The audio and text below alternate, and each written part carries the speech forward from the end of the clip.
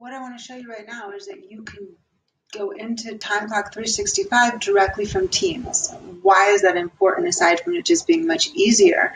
Is because when you guys are working remotely or even in the same office, a lot of times you're writing notes to one another, you're working together, you're setting up appointments, you have a calendar, everything that you would be doing as a team, you're working together. It just makes it much easier that you can go into the apps, go into Timeclock 365, you'd be able to sign in, punch in, and see all the information that you need, including, for instance, who's working, who's not working, timesheets if you want to see when you've been worked in the past. If you want to ask for time off, you would be able to see it here.